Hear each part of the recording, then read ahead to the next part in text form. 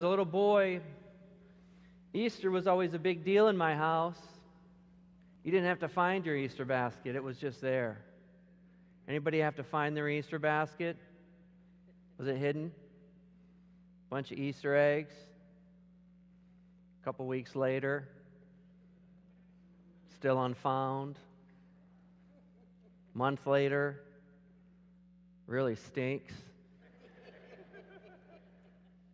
I have great memories of Easter, but, as a kid, I just loved waking up in the morning and thinking that I have this huge Easter basket full of candy, which I'm probably going to eat in one day.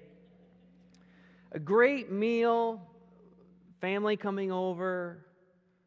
The only problem with Easter was having to go to Mass. I mean, I like the candy, I like the eggs, I like the breakfast, I like the family. Didn't care much for the church. Didn't really understand the concept, I guess. I don't know if you feel like that today, or maybe there's more exciting things going on in your life than church, but there's no place I'd rather be on Easter morning than with you. Hallelujah. Because the Lord is here. This is the Lord's house. And where the Spirit of the Lord is, there is liberty. Where the Spirit of the Lord is, there is freedom. And He is here. And I am so thankful that I have changed from a little boy that only concerned himself with what kind of Easter he might receive on Easter morning in a basket, to the risen Savior who's changed my life and continues to amaze me each and every day, because He gives me what I don't deserve: liberty and freedom, grace and forgiveness. So, this is my third time preaching this message. Now, the first time I did so, it was outside. My notes were blowing, but it went really, really well. The second time I preached, it was at the 9 o'clock service this morning.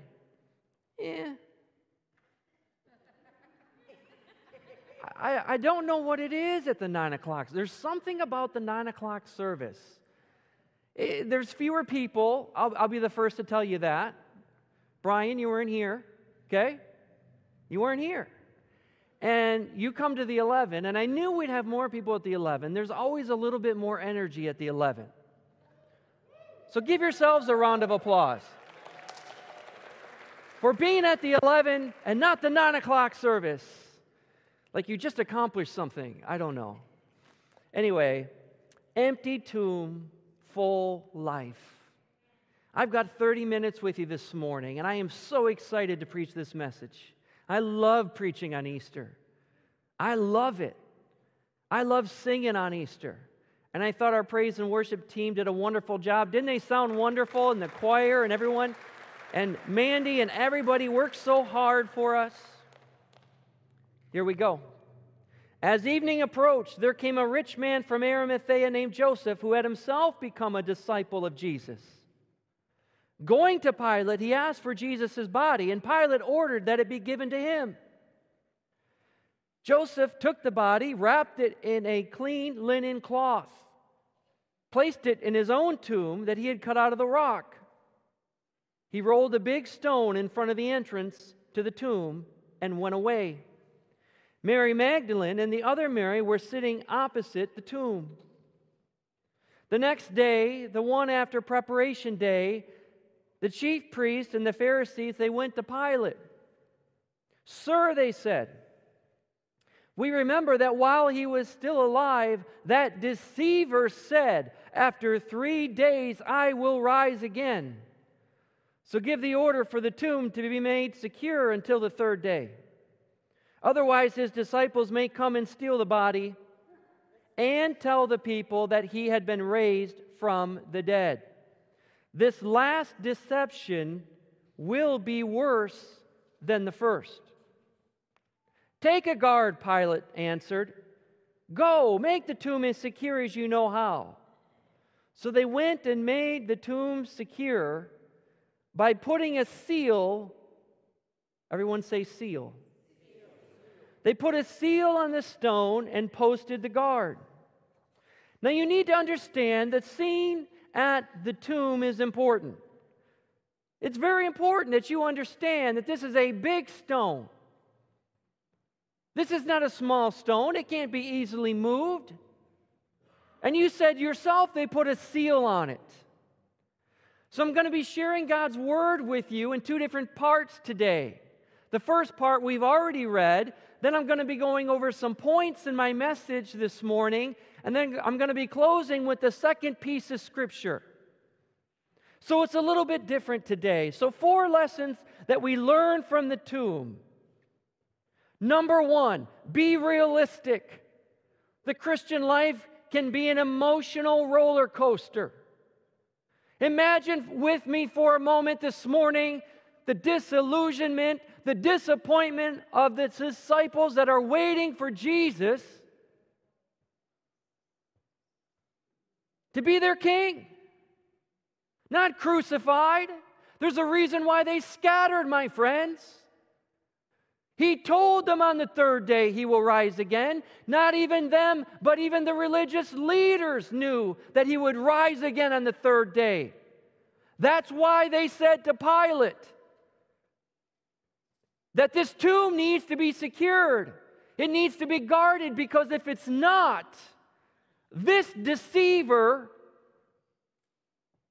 his body will be taken, and it'll be worse at the end than it was at the beginning. And boy, did they know. Boy, did they know that it would be. But in the Christian life, I want you to be realistic, my friends, that the Christian life is a roller coaster ride. There are ups and there are downs. And life is full of disappointment. Just because God has saved you and sanctified you, just because the Lord is working in your life, just because He has saved you, He loves you, He has redeemed you, does not mean you are on easy street. Pastor, I already know that. I had a best friend actually in high school. He lived on Easy Street. But nobody lives on Easy Street. But I'm thinking of the disciples, disappointed, locked up, hidden, scared, afraid. I mean, these are the ones that cast out demons. These are the ones that walked with Jesus. They were notorious. People would come up to them, just let us have a moment with the Messiah. Let us have a moment with Jesus. Now they find themselves behind closed doors. Point number 2, be patient. Desperate circumstances sometimes can be quickly reversed. Must have been a long 3 days for the disciples. The remaining disciples hid behind a locked door, paralyzed by fear, stricken by fear, shock of what was happening to their Lord, their Savior, their friend, their God. My friends, I want to remind you that there are times in your life in which there is nowhere to turn. You can't go to the left and you can't go to the right, and you can't go forward and you can't go backwards. You might as well look up to know where your help comes from, because there's nowhere else for you to go. Maybe you're at the end of your rope and you realize that everything that you have done has been for nothing. All the energy, all the time, all the pursuits in your life, all the times that you thought it was going to work out, you were just going to hit it big time. And you never did. It's like going to 7-Eleven for a scratch-off. That's how life is. You go to 7-Eleven for a scratch-off. I'm not encouraging you to do that. But if you do, you're not going to win. I know you read stories about people who win, but you're not going to win. And you are not going to win in life if you view life as a scratch-off, my friends, because you have no control over the things that happen in your life.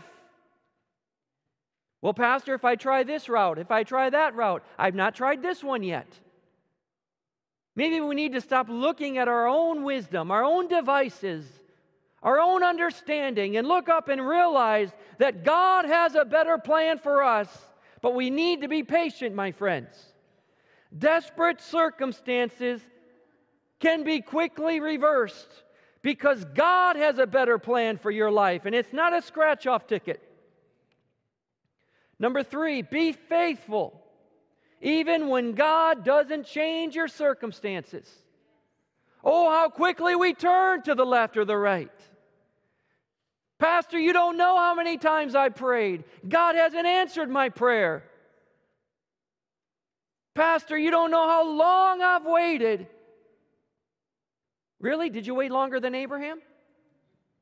Come on. Did you wait longer than Moses? Did you wait longer than the disciples? Tell me how long you've waited, my friends. Tell me how impulsive you are. Because your God is not impulsive. Your God is a patient God. Your God is a merciful God. And I am thankful for that because I wouldn't be here if He wasn't. And neither would most of you. Be faithful even when God doesn't change your circumstances. The disciples remained together, praying, talking, and encouraging each other, even in the midst of their fear and disillusionment. I have to be the first to tell you that, life is tough, but God is good. God's plan is better than your plan. Number 4. God's plan is supreme. He says, "For I know the plans I have for you, not to harm you, but plans to give you hope and a future." Jeremiah 29:11. So God has a plan for you. And at Park Place Church, we want people to understand that God has a divine plan for their life. It probably has nothing to do with what you can fathom, nothing to do with what you're thinking. God has a purpose for you, my friends. And it's for His kingdom. It's for His glory. It's not for your enrichment. It's not always for your pleasure. It's not always for your instant gratification. But we have become a society that wants it now. We don't like to wait for things.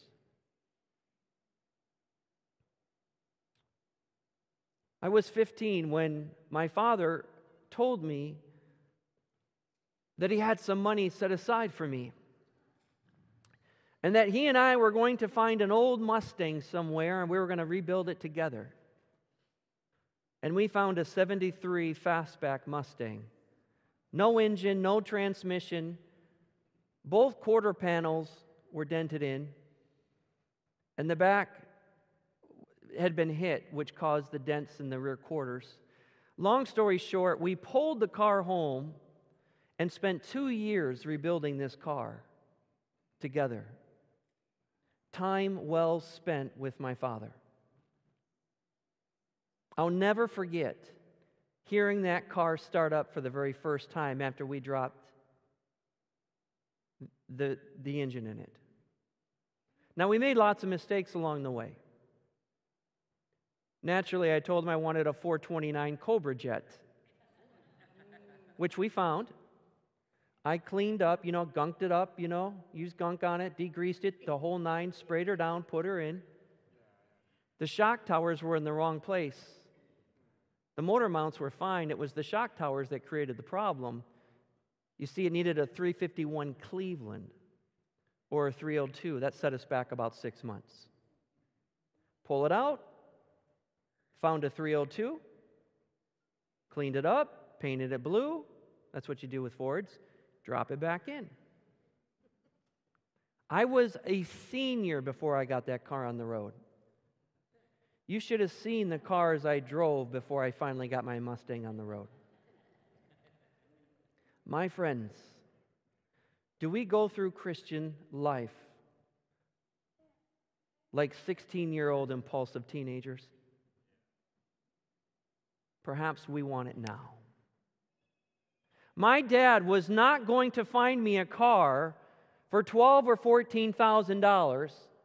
He was going to find me a car for $700 in the middle of a field in North Branch, Michigan, that we could work on together. And we have to remember that sometimes it's better to wait, my friends, because the purpose of waiting has rewards. It's better to wait. It's better to dream.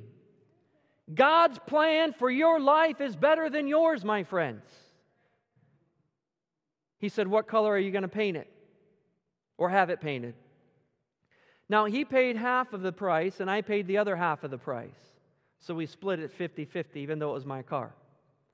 First, I said we're going to paint it yellow. Then I said we're going to paint it red. Then I said we're going to paint it grabber green, which is a popular Ford color. Then I said we're going to paint it white with black Mach 1 stripes down the side with the Ram Air hood. And finally, he just said, just forget it. Just paint it yellow. We'll do the black stripes. Just paint it yellow. That was your first choice. I couldn't make up my mind. And we finished it, and it was beautiful. And I have the same year car today. And when I get in it and I smell the vinyl and the exhaust, it always reminds me of my father and the time and the labor arguments that we put in over this car. 3 transmissions, 2 engines. But my father seemed to have a better plan than me. Even though not everything he did was right.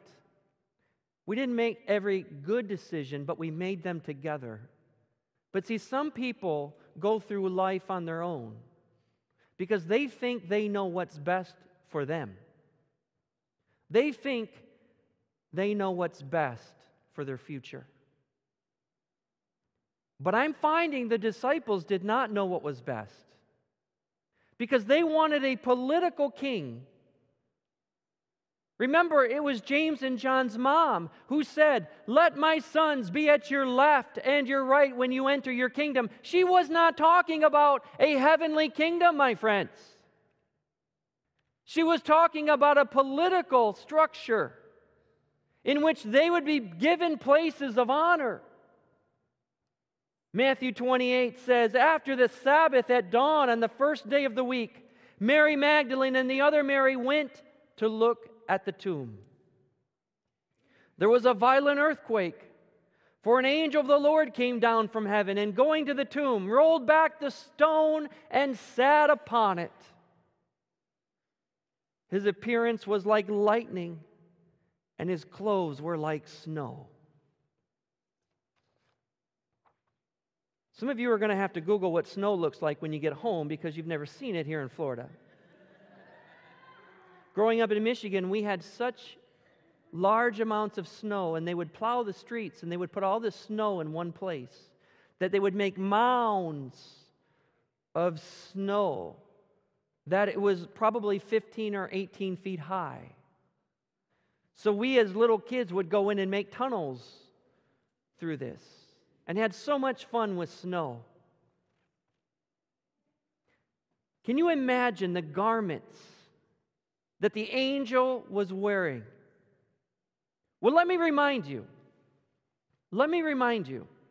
If we look at the beginning of this, it talks about an earthquake. Tombs opened. Guards were fearful. People witnessed the resurrection of the saints and the resurrected Jesus.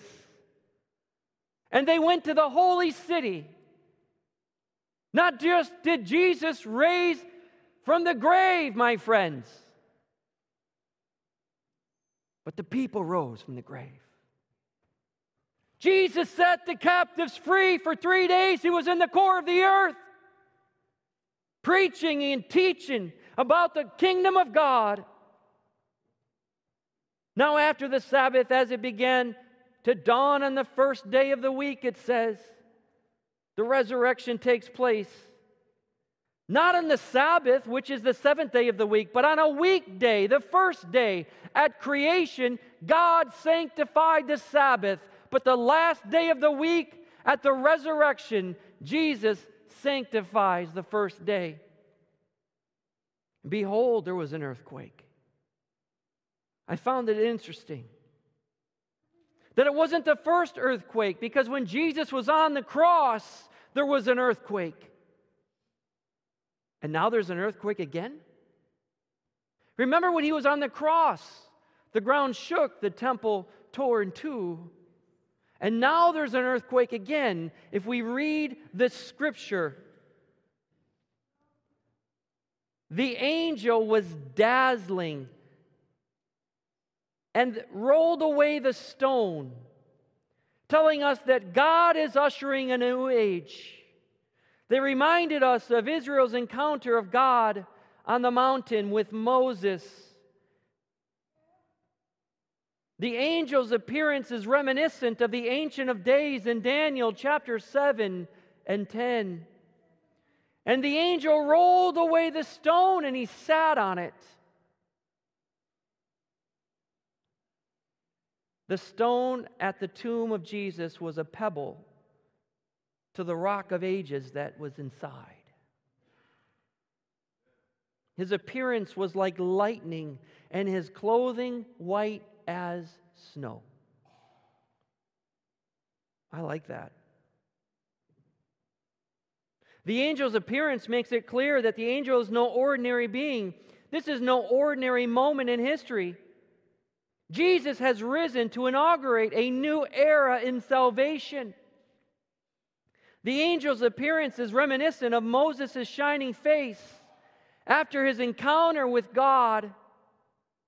And Jesus, at the Mount of Transfiguration, the angel's appearance both reflects God's glory and authenticates the angel's heavenly origins. You cannot be in the presence of God without glowing, my friends. Oh, and I've seen some glow. Come on. I have seen some glow. I have not seen an angel like the Bible is describing today, but I have seen people that have spent time with Jesus, and they got Jesus all over them. You can just sense Jesus on them. They have an anointing on them, my friends. The Bible says the guards were so afraid of him, that is the angel, that they shook and became like dead men. The angel said to the women, "Do not be afraid, for I know that you are looking for Jesus who was crucified. He is not here. He is risen, just as he said. Come and see the place where he lay." This is my favorite part. This is my favorite part of the scripture, and I really look forward to sharing this piece with you because the guards shook like dead men. I like that. I like that. Doesn't say the women do. The guards. They're scared to death. The earth quakes, and the guards quake too. Jesus, who is supposed to be dead, is alive. And the guards who are supposed to be alive become like dead men. Is that our God? Think about that for a moment. The irony of that, my friends. Jesus is supposed to be dead and he is alive, and the soldier's supposed to be alive, but he is dead. They were prepared for Jesus' disciples. They were prepared. The guard, he was prepared for women. He was not prepared for an angel. The only reason why he was shaking like a dead man, which, by the way, dead men don't shake, by the way, but just in case you didn't know that. He was fearful because of the angel, not because of the women. He was fearful not because Jesus was alive, but because of the angel. He was fearful for what he saw. He was fearful for what he was experiencing. But the angel answered the women, not the guard. Let him quake. Let him be afraid. I did not come for him, I've come for you. He can guard the tomb, I will guard you, because you love Jesus. The angel answered the women, do not be afraid. I don't care about him, but do not be afraid, for I know that you seek Jesus, who was crucified. There it is. It's on the screen. It is difficult for faith to dwell with fear. Perfect love casts away all fear. And the angel comes to restore their faith. What does the Bible say about that? Don't be afraid. These are the words that the angel spoke to Joseph concerning his pregnant fiancée. Jesus taught, therefore, don't be afraid. You are more valuable than many sparrows. When he came across the stormy sea to the disciples, he said, it is I, do not be afraid.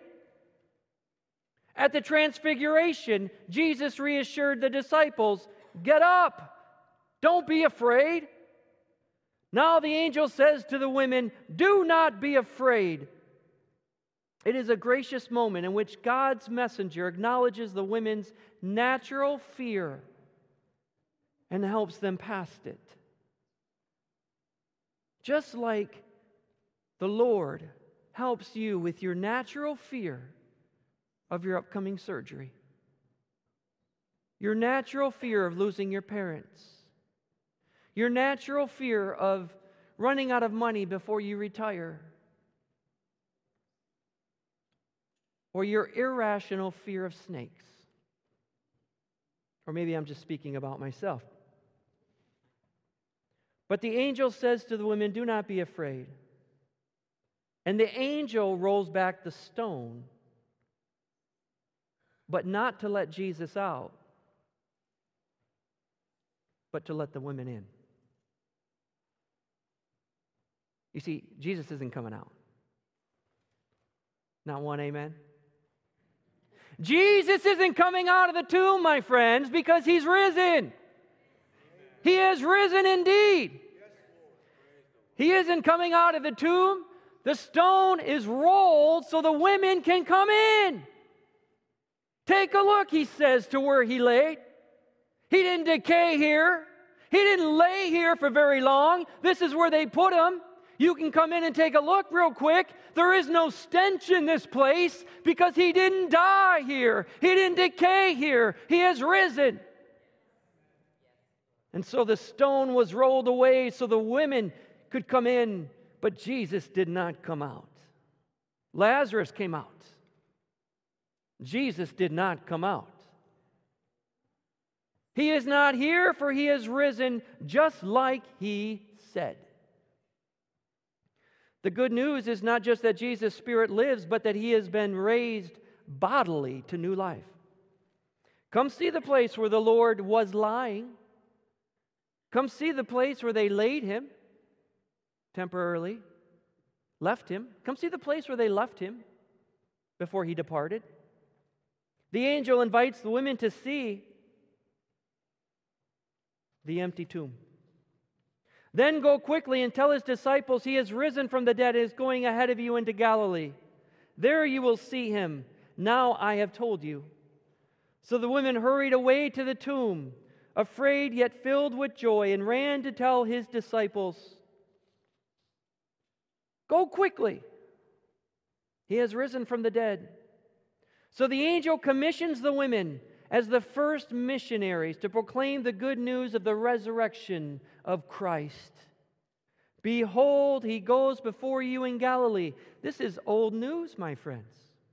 This may be good news, but it's not new news. This is old news. Jesus already told them. There you will see him. The promise is that these disciples will see not just the open tomb, but the risen Christ. The women departed quickly from the tomb with fear and joy and ran to bring the disciples word of what they had experienced. I love that. They were obedient. Suddenly Jesus met them and he said to them, "Greetings." They came to him, clasped his feet, and worshiped him. Then Jesus said to them, "Do not be afraid." This is the second time they've had to been told not to be afraid. "Go and tell my brothers to go to Galilee. There they will see me." Wait a minute. Hold the phone. I must have the wrong notes. I must have made a mistake somewhere. Maybe it's a weird translation this morning. Maybe I got into some paraphrase I shouldn't have got myself into. Jesus calls them servants. He says, "I no longer call you servants then." He says, "Now I call you friends, because a friend knows his master's business." But I'm not reading that this morning. He calls them my brothers. He calls them my sisters. Something changed. You see, the resurrection changes everything, my friends. Do not be afraid. Go and tell my brothers to go into Galilee, and there they will see me there. Jesus says, "Rejoice." And they came and they took hold of his feet and they worshiped him. And he said, "Don't be afraid." The angel told you, "Don't be afraid. Go tell my brothers that they should go to Galilee." You see, brother to brother is a more intimate relationship than disciple to master. Another gracious moment. Jesus promises to confess before the Father anyone who confesses Jesus before the people. But he warned that he will deny anyone who denies him. The disciples have deserted Jesus, and Peter had already denied him 3 times. But justice demands that Jesus reciprocate. That's justice. Justice demands that Jesus reciprocate. I will treat you the way you treat me, but love demands that he forgive. We've already established the fact that Jesus is love, so he forgives. So the 11 disciples go to Galilee, and therefore they hear Jesus say, "Go and make disciples of all nations." This isn't the first time that Jesus includes Gentiles in his ministry. The Magi introduced Gentiles at the story's beginning. Jesus healed a centurion's servant and a Canaanite woman's daughter. Now the Great Commission formalizes ministry to those outside of the Jewish nation. And we are left wondering, what does that mean for me? Pastor, I understand your passion for this story. I understand your excitement. Pastor, I understand the events that you've outlined for me in Scripture. But what does it mean for me? My friends, he is not on the cross. He has risen. He said, "If I be lifted up, I draw all men to myself." That if I be lifted up, I will come back and take you to be with me, that you may be with me. I go to prepare a place for you. I believe he's preparing a place for me now in which our bodies will be glorified, and we will have a family reunion like we've never experienced a family reunion before. If we're ready, if we've been forgiven, if our lives have been changed, if we know without a shadow of a doubt that Jesus is our Lord and Savior, we have confessed our sins. We have not only confessed our sins, but we have believed in our heart of hearts that God raised him from the dead, then we will be saved, my friends. Would you stand with me? As we close our time together with prayer, Yes, the tomb is empty. And no, Jesus did not have to walk out because He was raised to life. My Jesus flew out of there. That's how awesome my Jesus is. Have you put your faith in this Jesus? Have you asked Him to forgive you, knowing that you were born a sinner? Have you asked Him to come into your life and change you, that you will never be the same again? Are you born again, my friends? Lest a man be born again, he shall not see the kingdom of God. Oh, let us hold back nothing. No sin, no habit, no secrets. Let us give everything to God this morning. This is the gospel presentation. And it always ends with a prayer. And the Bible says that if you say Jesus Christ is Lord and believe in your heart that God raised Him from the dead, you will be saved, my friends. It's not just saying it, it's believing it. We sometimes get that mixed up. Just repeating a prayer with me is a work, my friend, and works can't save you. None of you are good enough to be saved by works. Even those of you that are the most moral. You've got to say the words and believe them in your heart.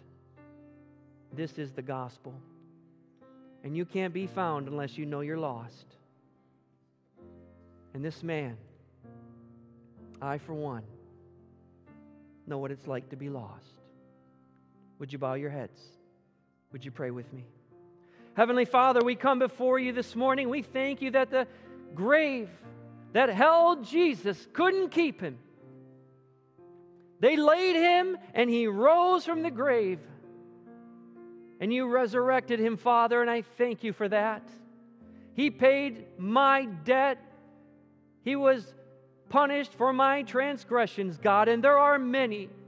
And Father, He took away all the sins of the world. And I profess that He is my Lord and my Savior, my sweet Jesus. I'm thankful He didn't have to walk out of the tomb like Lazarus, but He rose to life. Father, if there's anyone here this morning that has never been saved, they've never been born again, the Holy Spirit is a foreign agent to them. They are unaware of the way He works and the way He moves. Father, I pray they would confess their sins to you now, that they would declare that Jesus Christ is Lord, Jesus is King, Jesus is God.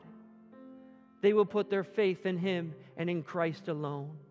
For our lives will never be the same, Lord. Old things will pass away and all things will become new. We thank you for this day, Resurrection Sunday. In Jesus' name we pray. Amen. And all God's people said, Amen. You may be seated. Give the Lord a round of applause. God did it. God did it. God is good and worthy of our praise. Got a couple quick announcements for you just before you go. Many of you understand and remember the passing of our dear sister, Rita Morissette. She's been a part of the church for maybe 25, 30 years. She's been here for a long time. We'll be celebrating her life April 10th. It should be on the screen there. 10 a.m. here at Park Place Church. Please come if you're able. Also, we have blossomed the cross. I want to thank everyone for bringing flowers and making it look beautiful. We do ask you, if you want to take pictures, to bring your family up. Just kind of social distance as much as you can. Take some pictures. And happy Easter. I understand a lot of you are having ham. I've heard pork roast. Anyone else having veggie burgers, or is it just me? One? Nikki?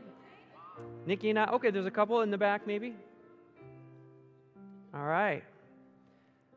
The impossible meat. That's what they call it. Anyway, I don't have anything else to say. Enjoy your pork roast. Let me pray over you guys. Father, thank you for this wonderful crowd today. Thank you for the time of celebrating the resurrection.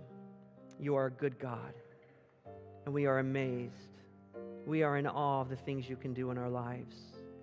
Help each and every one of us find and fulfill God's purpose for living, that we wouldn't fall short, that we wouldn't be selfish, that today we would celebrate our risen Savior and enjoy our families.